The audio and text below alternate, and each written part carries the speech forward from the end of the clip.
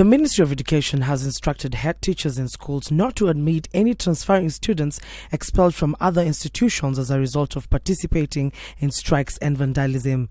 While making references to the increased spate of arson in schools, Education Cabinet Secretary Matiang'i says this is part of a raft of strict policies the ministry will adopt to ensure everyone takes responsibility for their actions. He has now directed school heads not to admit any transferring student without a letter from the County Director of Education. No head teacher should admit a transferring student without the clearance of the Sub-County Director of Education. If you are transferring your child from School A to School B, in addition to the leaving certificate, you must have a letter from the Sub-County Director of Education to confirm that your child has not been banned in schools and you are moving him around to ban more schools.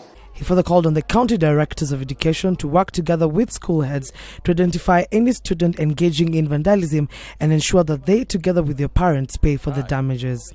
I don't think I will be inclined to spend the Ministry of Education resources to repair schools that have been banned by students, because that way we are irresponsible.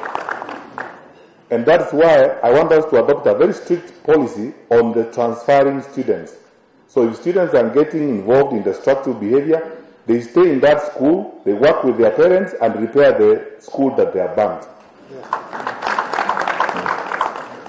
Like now you should know, this information should go out. Don't admit a student from Tengecha in your school. Don't admit a student from Interior. Don't admit a school, transferring student. And if they come, they must have a letter from the Sub-County Director of Education. He was speaking before embarking on a tour of Kericho and Kisii, where there has been a spate of student unrest, with the latest occurring at Itiario Boys High School in Kisii, where students burned down 7 dormitories. This responsibility really must come along. I have no problem. I don't want to blame teachers, because a lot of people I've seen in social media, people want to say, teachers are irresponsible. No, that's fine. There could be a problem and we can encourage a, conversation. But we also must encourage our children to live responsibly. We must encourage our children to live responsibly. Why didn't they sit in the field and say, we are not going to class because we have not been allowed to watch a football match? Why didn't they say, we'll sit in this hall, we are not going to sleep? If you ban 7 out of 11 dormitories, so what do you think is going to happen to your school? Kangethin Njoroge for Capital TV.